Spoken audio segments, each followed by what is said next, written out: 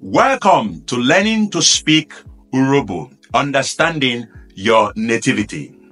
On this episode, we'll be giving direction using Urhobo. For example, somebody is going somewhere and asks you, how can I get to this location? We will use giving direction to learn Urhobo today. Are you ready? Let's go. Let's say a friend of mine is trying to meet with me. I live in Ogeli and he needed the direction. This is how we will describe the direction using Urhobo. As usual, I'll be interchanging between English and Urhobo, so it makes it easy and fun for you to learn. To get to my place, when you get into town, what they want as a map, when you get into town, take a bike that plies the road to Abarwe Street. What we machine Abarwe.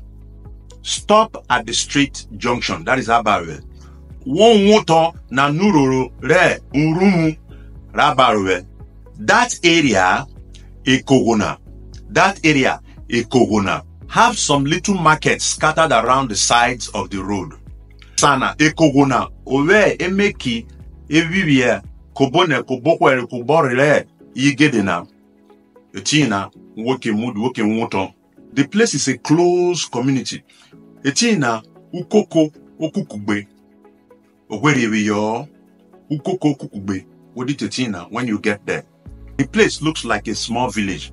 Asana hohe okonotete. Look inside the street, you will see a fence painted red. Nevuruna wakamlo bavo ogbana igberan. Ave odawa vare.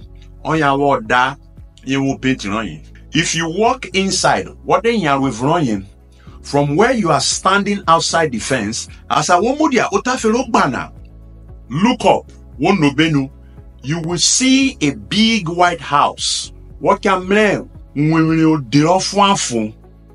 inside the compound? If we go do now, what when you raise your face, what can mean you will see a big white house. If we go do now inside the compound. Call me when you get there. Say, what did it mean? If we go do now, media, inside the compound is where I live.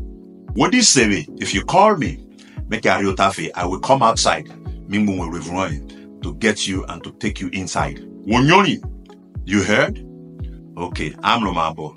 We will see you later.